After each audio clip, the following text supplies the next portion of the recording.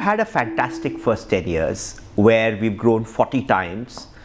We've gone from one line of business to 5 lines of business, from television alone to now television, films, digital, live and merchandise. And within television, we've gone from 3 channels at that point in time to 44 channels now.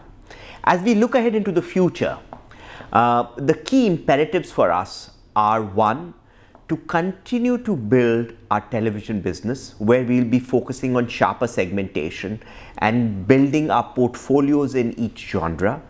The second imperative for us as we go forward is building an ecosystem around our brands and characters. This may be particularly true for our kids ecosystem as I go forward. And finally, if you look at the third key thrust, will be in the area of building a digital portfolio.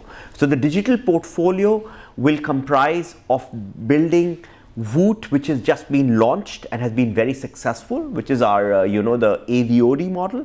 But we will find different business models in this space, and we will do a lot more. In the space of building ecosystems, which I talked to you very briefly about, 2 businesses will get thrust as we go forward, further thrust, and I think they are businesses of the future. Is our live business, where we will be able to do much more, build new IPs, build new programs, and also drive merchandising.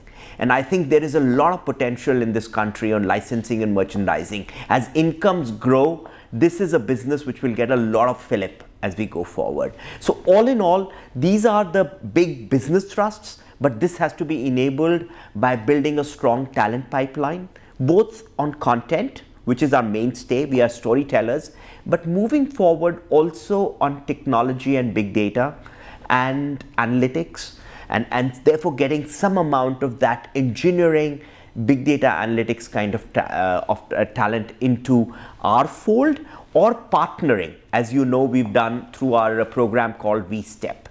So I think it's a combination of these two, coupled with the brilliant culture which we continue to provide at Viacom18 and keep dialing up the culture quotient in our company, is what will propel Viacom18 as we go forward.